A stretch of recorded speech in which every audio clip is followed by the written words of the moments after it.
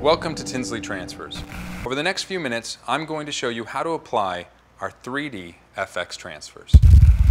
These were created using the same technology that we developed for film and television makeup artists. All you'll need is water and a pair of scissors. On the back of your package, you'll find 5 easy-to-follow steps. We'll be highlighting these instructions in this video, but I'm also going to be sharing with you some simple tips and tricks to help your application and makeup stand out from the rest. First, carefully cut open the package. Take out the card.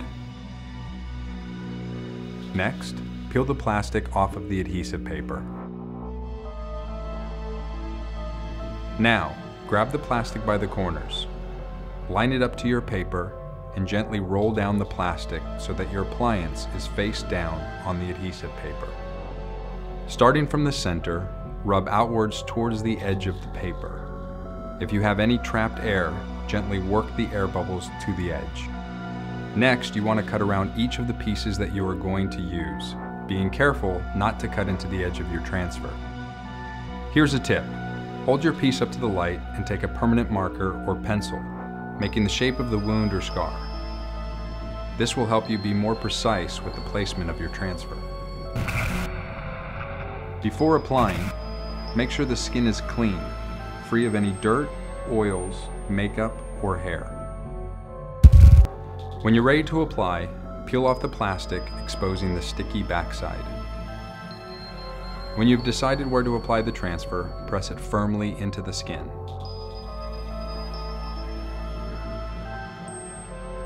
Once your transfer is secure, grab your sponge and wet the adhesive paper.